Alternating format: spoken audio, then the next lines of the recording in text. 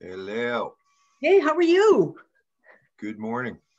Good morning to you. Top of the morning. Hey, Elijah, you see that little sign there? It says, of course I talk to myself. Sometimes I need expert advice.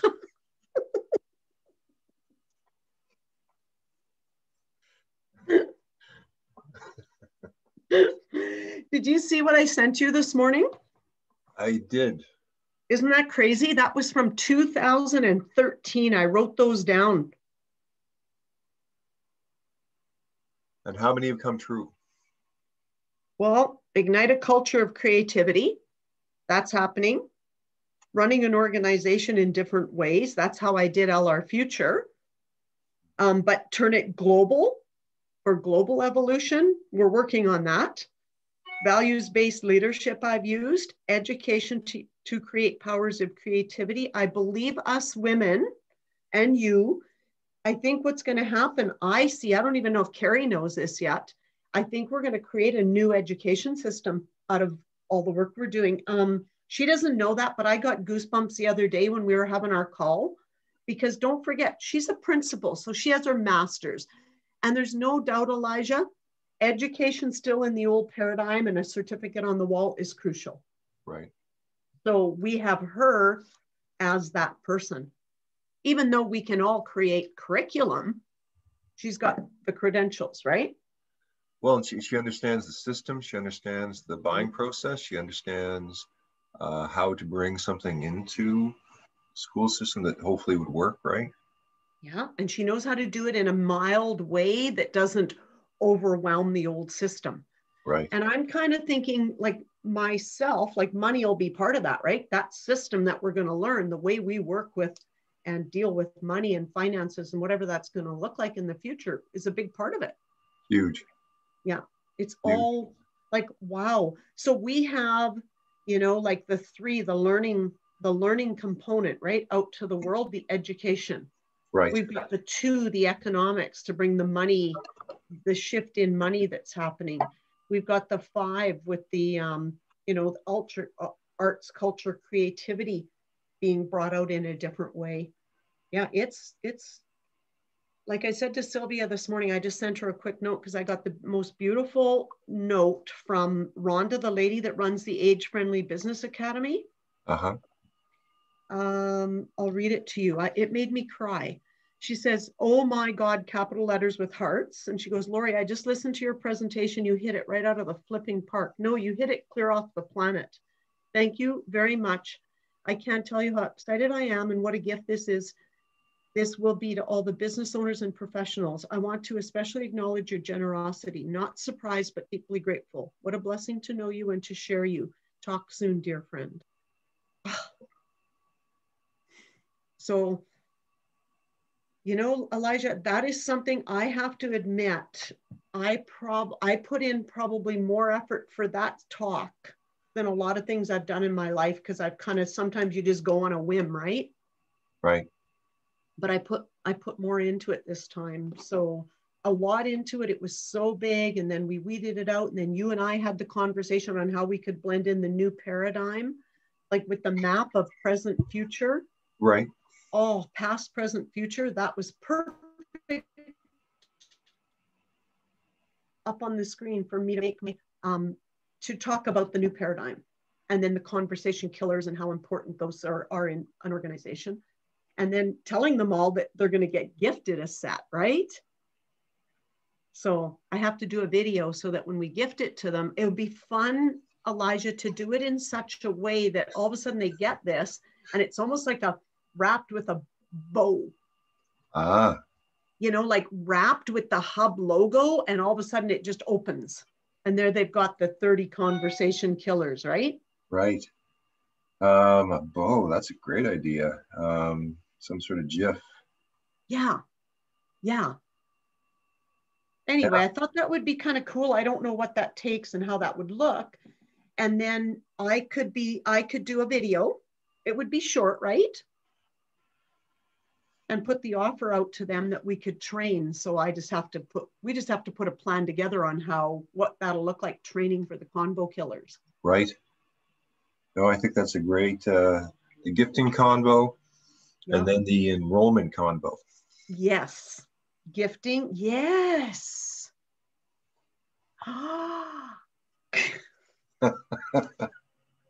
It's funny how other people don't quite know the inflow matrix madness. Oh, they don't. You know, like Christy, something's happening to her because she is like feeling overwhelmed, right? Because type 8, she's a type 8 personality. So type 8s want to take action. So the 7's got all these ideas, the 4's got the ideas and the creativity, and then the 8's going, okay, now it's up to me to take the action. And I told her the other day, I said, Christy, it's not up to you. And just because we say things doesn't mean you need to jump on it and do it. Because it becomes overwhelming, right? I got this idea. I got this idea. Can right. you imagine? You're right. Between the two of us, I mean, drive anyone barmy. We would drive anybody bonkers, right? And you and I understand it, and we know how to do this, but we still need that calm to keep things level, and you know. Well, anyway. I really appreciate her, you know, again, that Action Jackson type person who's, you know, who can be a little intimidating to people like us with ideas, but then all of a sudden someone's going, okay, well, let's do it here. Yeah. Yeah, exactly. Well, I've had 2 people from the hub factor come to me and say that they felt cut off by her. They felt she's overbearing, things like that. So I'm trying to figure out a way now to work with her to say, Christy, when a person picks their cards, our job as a facilitator isn't to butt in and give them answers. Our job as a facilitator is to ask the questions. Then we allow other people to give their comments, not specific to that person and telling them what they should be doing, but to tell them what you see in the card so that they can see it for themselves in how they're thinking. So yeah, I've had 2 people, Rhonda and Sheila, both say she's overbearing, and Rhonda felt totally cut off, and she said, I don't really want to come back if she's facilitating because she's like and I go, you know, Rhonda, just allow it. She's got that dominant, strong personality, but think about this, think about the insecurities. She's afraid just like anybody else. She's nervous. And that's why type 8 or any of us butt in so much, is because we're trying to fill space. Well, and also I think there's an excitement too, where they're seeing something and they really want to give back the feedback. And now they finally have an opportunity to do so in a space that they can, but then you need other skill set, right? You need because if you're used to being shut down or you're used to not getting your time, you know, that's what's so great about it, right? Like, finally I get to say something, but then it's, you know, it's either too little or too much. So we have to, we have to find that common ground. And I think it's important that, you know, like I said, I'll sit down with her. We'll sit down and we'll talk about how, you know, how she's able to sit back a little bit more as a facilitator and allow the people to do what they need to do, right? Don't feel you need to answer for everybody. For sure. And I think that's like, as the wise elder coming in with the feedback convo, your grace and being able to do it in such a way where she doesn't feel criticized, but just good feedback, right? Because she probably knows it already. Like she knows she's strong. She knows she's. Oh, she knows, exactly. She knows that she's learning. She was the first one to jump on and do her total personality. I mean, Carrie's done hers, Sylvia's done hers, but she jumped on it right away, plus had her partner and her mom and her stepdad do it. See, that's awesome. Yeah, because I noticed when I talk about the Enneagram of personalities, the first personalities that jump on it are the 7s and 8s. The April Henheffers, the Lindsay Henheffers, you know, those kind of people, they're 7s and 8s. They're very much about, oh my gosh, how do I get to know myself better? Right. So, yeah. So did Kaylee send you my presentation? No. Okay, I'll get her to send that to you. So you've done it. It's done. It's ready. It's done. It's done. She's already watched it. It's sent, and Rhonda watched it, and that was her feedback after she watched it, what I just read you. Okay, fantastic. Yeah. So she's really happy with it. Oh, you do. And it went perfect. We did it in one taping. Yeah. You know your stuff. You know your stuff, right? Yeah, it's not like you got to come up with it. No.